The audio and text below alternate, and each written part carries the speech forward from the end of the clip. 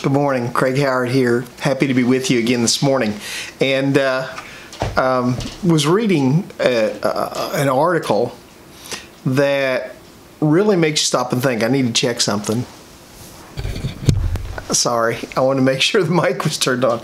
I was reading an article that really makes you stop and think. There was this group of students that were going through an experiment at Stanford University, and they had them watch a basketball game, and they wanted them to count the number of passes that took place in the game.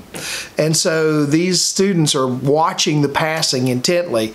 They're supposed to just keep track of how many passes are done throughout the game.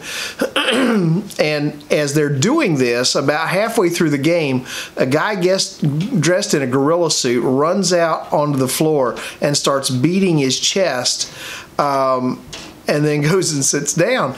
And after the game, after the thing was over with, all the students could tell how many passes they counted, but only 2 of the students even noticed the gorilla. It was like they were so intent on counting the passes that they completely missed this gorilla. They missed the chance to see the gorilla. It made me think about how over in Matthew chapter 2, beginning in verse 4, there's the situation where Herod had been asked by the wise men, where is the one that's born the King of the Jews? And so it says, and when he had called together the people's chief priests and teachers of the law, he asked them where the Messiah was to be born. That is, Herod asked.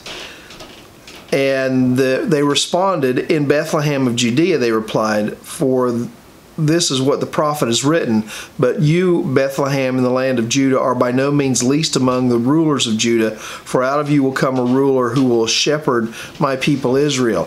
So Herod had an opportunity in that moment. He had an opportunity to go and worship. He had a chance to go and worship Jesus in that moment. He had a chance to go and recognize the Messiah. He had a chance to go and see. He had a chance to become someone great in history by being the one that acknowledged the Messiah and lifting him up before the whole nation. And you know, he had a chance that he completely missed because he was so focused on the idea that there might be somebody coming along that might eventually take his king. He didn't realize that Jesus wasn't there to set up an earthly kingdom, but instead of becoming a celebrated king, who was the king that was there when the Messiah was born, who was there to honor and worship the new Messiah, instead of being that king, he became remembered as the ruthless king that killed all the babies in trying to destroy the Messiah and trying to destroy Jesus. You know, we have a lot of chances that come our way.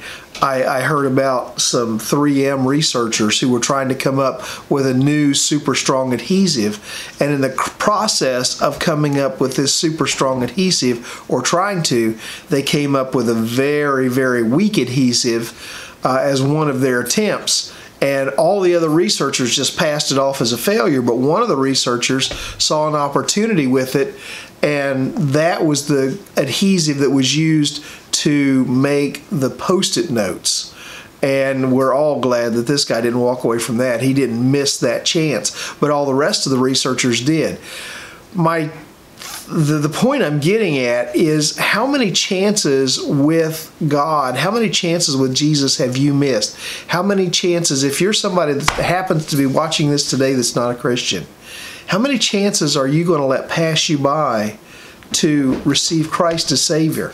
If you're watching this today and you are a Christian, how many chances are you going to let pass you by to worship God, to be in a deep relationship with Him, to serve Him, to do something wonderful in His name? How many chances are you going to let pass you by? I want you to keep in mind, I want you to think about Herod and the amazing chance that he had, that he let pass him by because He couldn't get his eyes focused on the right thing.